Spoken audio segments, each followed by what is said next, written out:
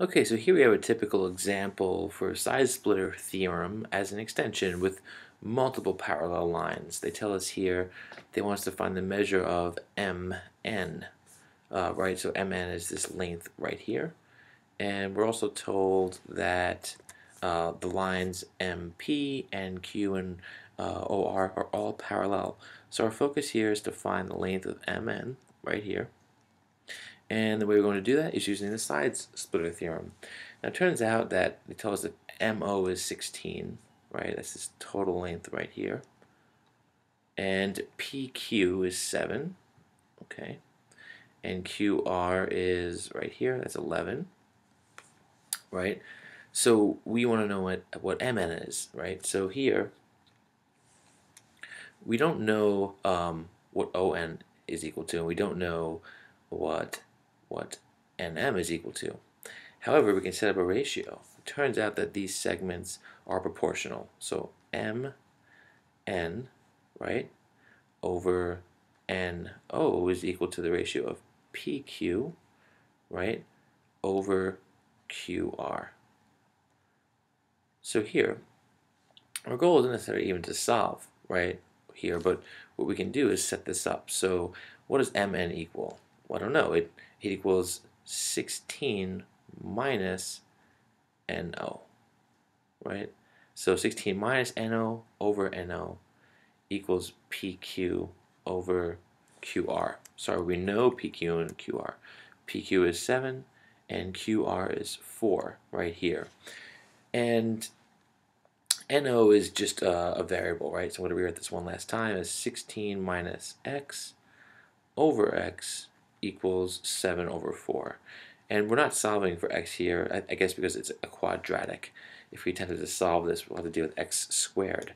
Now a simple proof as to why the side splitter theorem works, if you draw a line connecting these 2 points right here, M and R, what ends up happening is you have, I think, this triangle right here, right? You can look at that one.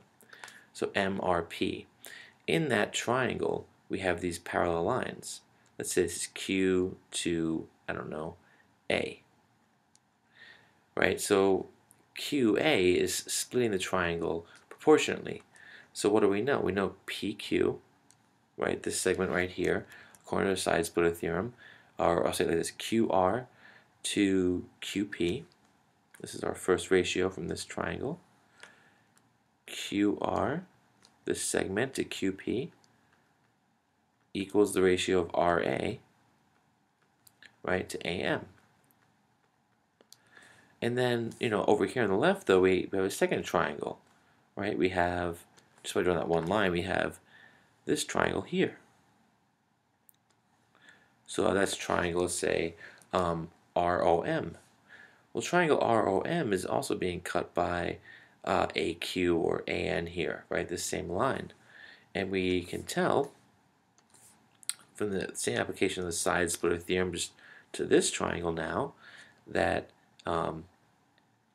just like before, sorry, ON, right, to NM, these two pieces, is the same as RA to AM.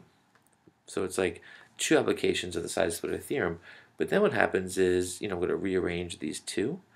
So QR over QP equals RA over AM. And then here, notice that ON over NM also equals, right, RA over AM. Let's switch the letters instead of NM. I'll write it as MN, sorry.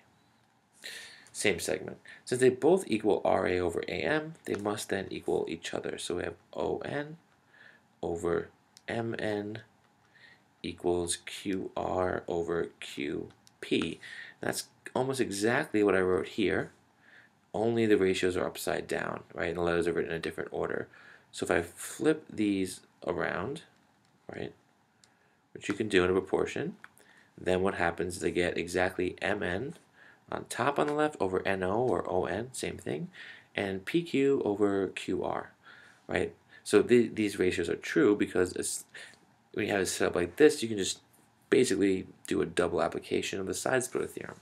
Thanks.